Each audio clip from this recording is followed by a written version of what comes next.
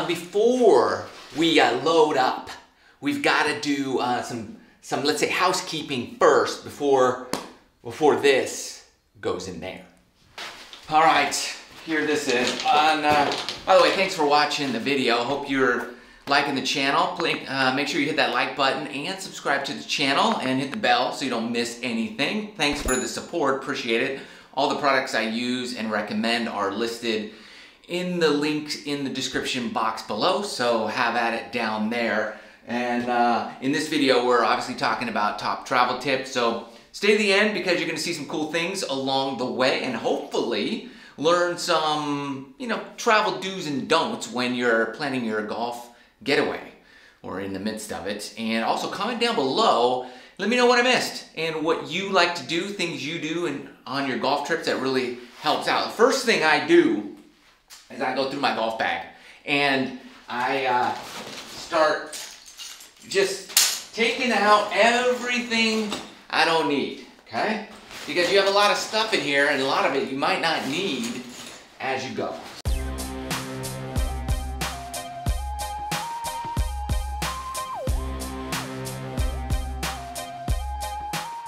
So what we're gonna do now is we're gonna put everything in a little bag. Just roll that up. Just gonna keep it organized, okay? So I got that little bag. Then I'm gonna take all the gloves that I want. These are rain gloves, so that's good. Here's a glove that I've used. That's a regular glove. Those are gonna go in their own little baggie. A larger Ziploc bag, there's an old one. Put it in, love it. And then these go in another Ziploc bag. Boom. Right there, okay? Gotta keep things dry and protected, that's good. And then the cool thing about this is you never know when you're gonna need extra weather protection for whatever. So I put everything in Ziploc bags. I'm also gonna bring a few more gloves. So I got weather gloves, rain gloves, got all my gloves right here. And then I have extra Ziploc bags that I'm gonna bring. Okay, some little guys and some bigger guys. For whatever, you never know when you need those. And then, we're playing like 1, 2, 3, 4, 5, 6 rounds of golf. Don't know how many balls I will need. I've got, what, 1, 2, 3, 4, 5, 6, 7, 8, 9, 10, 11, 12. 2 dozen. This should be good. Okay, 2 dozen. So I'll bring 2 dozen balls. Okay, those are gonna go in. Moving on. All right, next tip. Here's what I want. You've got to determine which equipment you're gonna need and load it in your bag. So I'm going Titleist TSI 3. Review coming. So hang tight for that puppy. Beautiful. Okay, so I've got, I'm just gonna go, I got a full Titleist setup here. So we're good to go there. Going all this stuff, iron's good. Just double check your equipment. Make sure all your gear is here, okay? So that's the next step. Review your gear. Got the gear, got everything, and I'm setting it all just here so I know it has to go in the case. I am going to bring an umbrella. This is just a pretty good, not a full giant guy, but just in case we need it for some strange reason. Yeah, it's probably gonna rain. Got that, okay. My rain gear is here. I want that with my golf equipment. So rain jacket here, pants here. So my rain gear is all good to go. I'm gonna roll that up and it gets a Ziploc baggie as well. Then I have not underwear, but under stuff, like Under Armour things, like a long sleeve guy, long pant, and a thicker long pant. Just in case it gets cold, it goes underneath your clothing. I'm gonna roll that up. So I'm gonna keep that right here, okay? Because what I'm doing is, what I wanna do is, now that I have all my clothing and stuff, I'm protecting my clubs, the tops of my clubs. So I'm wrapping the underwear stuff up on top here. I'm getting my towel, dirty old towel, and I'm gonna put it in here as well. Just kind of wrap it up here, boom. And I'm gonna get one more towel. Okay.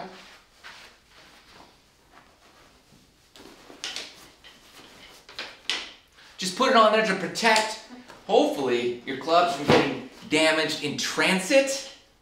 You never know what could happen. And they make little tops you could put on here to protect the top or a cover. Those are good ideas too. I don't have one, so we're gonna go without. Just gonna wrap it up best you can, protect it from the airlines as you go. Next tip, if you're using a rangefinder that needs to be charged up, USB, charge it up before you go, okay? It'll last for weeks, months, but if you don't charge it and you just leave it on your bag, you don't have your charger with you, and inevitably it'll be out by the time you show up to wherever you're going. So give it a full charge before you go, pack it up, and you're good to rock and roll. Oh, I'm using the Voice Caddy GL1. It's got a little GPS on here, so it gives you the yardage, slope, pin, and then it'll give you other numbers for like where bunkers are, front and back, on side. It's pretty cool. So it syncs up to the GPS, you know, satellite positioning globally thing. Anyways, in case you were wondering, that's what we're going with. And it should be good. I don't need a charger most likely. If it runs out now, then it's just a bad thing, but we should be good.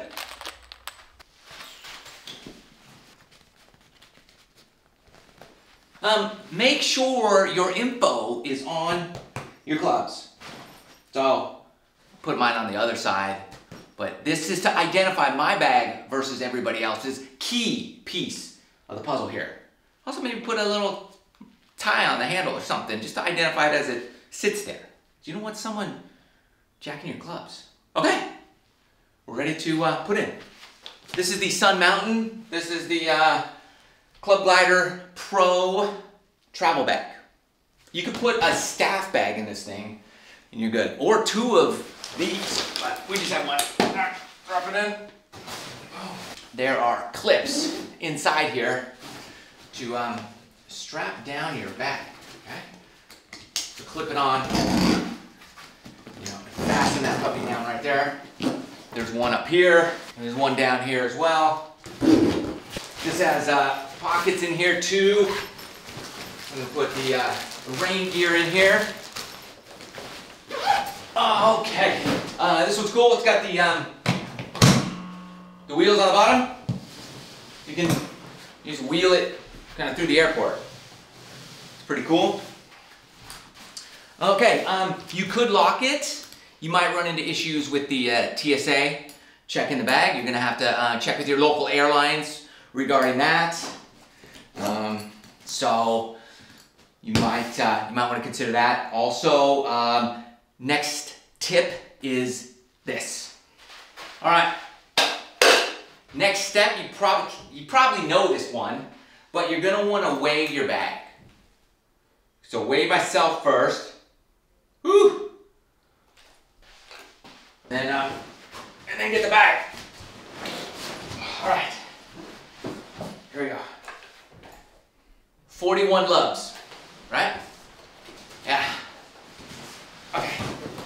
Okay. So usually it's like 50 pounds, and you're good. So soft top case, clubs, all that. I got 41. I can load up with like 9 more pounds of stuff. So what I like to do though is keep that a little lighter in case I buy any stuff while I'm there. So there's like 2 tips in one. Weigh it. Make sure you have room in your case for souvenirs, like clothing souvenirs. Okay, you can put them in your other bag, but you want to have weight all over the place because the more valuable stuff you buy, what you're going to do, you're going to want to have in either your carry-on or your checked bags in a different, you know, something besides this. All right, let's move on. Okay, so here's your bag. You're good to go. It's so easy for someone to just do this and walk out of there with my TSI brand new driver. They're not even on the market yet. Okay, so I was thinking about it, and I think it's a very good idea to have some type of locking thingamabob on here. So you can do one of these locks, This guy is pretty good. And then, or this guy. This one should be cool, but you never know. Straps right on, locks right in.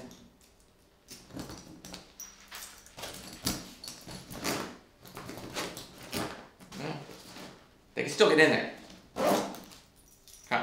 So this one's cool and all, but you could still fish your way a driver if you really wanted to. So I'm gonna go with this guy then. Lock it down. Just make sure you don't lose your key and keep it on you at all times. I'll keep it in my carry-on as I go. Onward. All right, next tip. When you go, because you have your golf clubs, probably another check bag, and your carry-on, you got to give yourself a little extra time than normal. Plus, with everything going on in this world, you need a little extra more time on top of that. And then we have MrShortGame driving me to the airport. She did not want to do that, by the way. Make your missus drive you, because it's, you know, you got to spend a little extra time together. And she wanted me to take like $100 shuttle. I said, no, you're my shuttle. So do it. Don't let me get out of it. She wants to like hang out and like goof around all day. It's not gonna happen. Drive MrShortGame to the airport. Got it? Next tip. Next tip is a game. It is a must. Otherwise you are in big trouble. Isn't that right? Yes.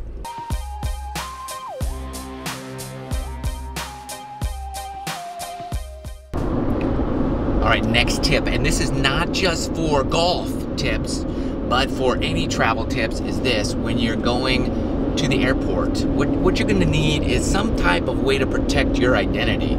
So one way is your wallet. This is the Extra wallet. I'll leave a link in the description below for this. Here's what's cool. You got this little guy, boom. So it shoots out your cards in like a little array.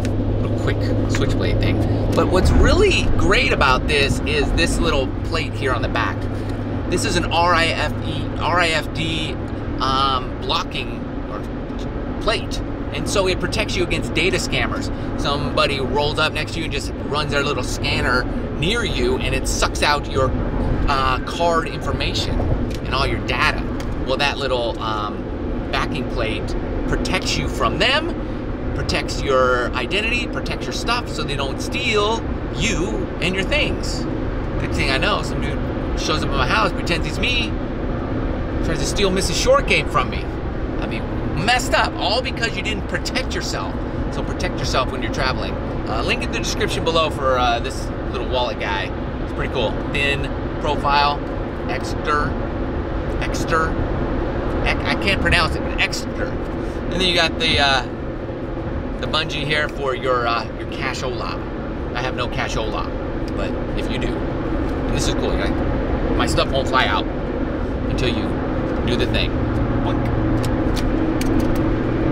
All right, one more tip for you. One and a half more tips for you. Let's go. So, quick story. My buddy invited me to a charity scramble tournament, you know those things, and I couldn't make it. It was a while back, and he said, "Hey Matt, how about this guy?" I'm like, "Yeah, he's a good player. I mean, you should get him." And he's like, "Matt, it's, you know those charity things? They're like 5-6 hour rounds, then dinner, 2 hours plus or whatever. Like, is he cool?" I'm like, "Oh, he's cool." And he's like, No, Matt, is he 8 hours cool?" And I'm like, "You might want to get someone else." So on your trip, one of the tips is find someone who's 8 hours cool. Who do we got with us? Oh, the man himself, Mr. Golfaholics. 8 hours cool at least. I appreciate that intro. That was very nice of you. It's a great start to the trip. We got a lot of golf planned on this trip. We got Whistling Straits, we got Erin Hills, we got Cog Hill. It's just going to be an awesome trip. This is our second trip together, so we end up traveling pretty well and always have a good time. Bam. So he's 8 hours cool. His channel is more than 8 hours cool, so be sure to follow Golfaholics. Those are your tips for traveling, golf travel and style. And love you guys. Stay tuned for the videos. We're gonna blow you away. See you soon.